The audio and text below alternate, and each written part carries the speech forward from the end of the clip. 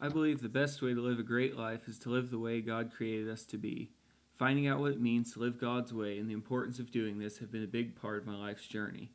Though I've been a Christian for a long time, it was on a mission trip to New Mexico in the summer of 2006 that I began to understand. I realized the most important purpose for my life is to love others because of my love for the Lord. It also came to me that having great Christian friends is one of life's greatest satisfactions.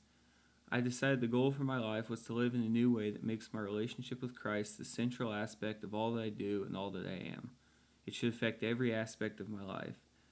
That fall at college, I got involved with the Mizzou Baptist Student Union. I have made friendships there that I now consider irreplaceable. I was in a Bible study that focused on John Eldredge's book, Wild at Heart. This book was an insightful look at how to live as God intended. I believe that God made us to take chances, embrace risks, to go for it.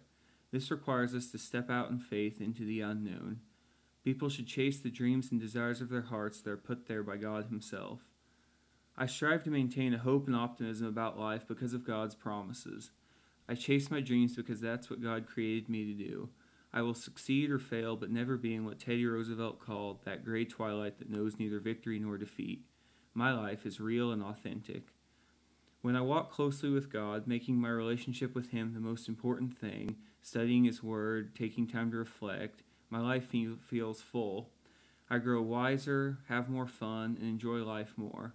The times my focus or dedication slip, I feel like I'm drifting. Life is a little darker and more disappointing. But my God is a God of redemption and renewal, so He upholds me during the difficult times. My God gives me strength for the bad times and perspective to enjoy the good times. God's people can always be optimistic. This I believe. Living God's way gives the most enjoyment and purpose to life. This is the more abundant life that Jesus promised.